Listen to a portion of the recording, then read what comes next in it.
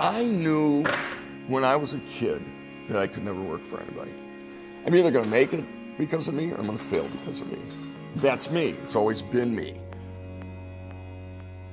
I've never been one to have the norm. I have to have something different.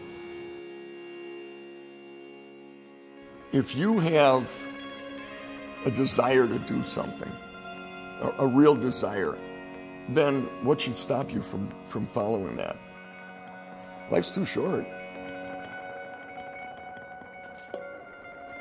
When I'm building a bike, I can see what something's going to look like ahead of time. A lot of people can't do that. I'm thankful that I can. I know what the bike's going to look like when I'm done with it.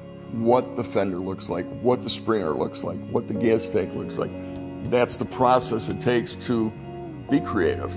Every bike is different, at least out of my shop. There's never two the same. The minute it starts and the minute I leave the shop with it for its first ride, that's the satisfaction. Can't get any better than that.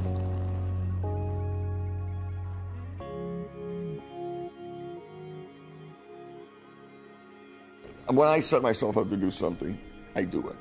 I have to be the biggest, the fastest, the most bizarre vehicle out there.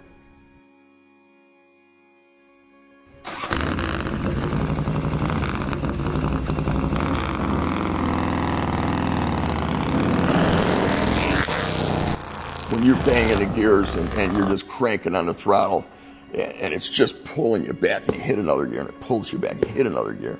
It's, that's what makes the world go round.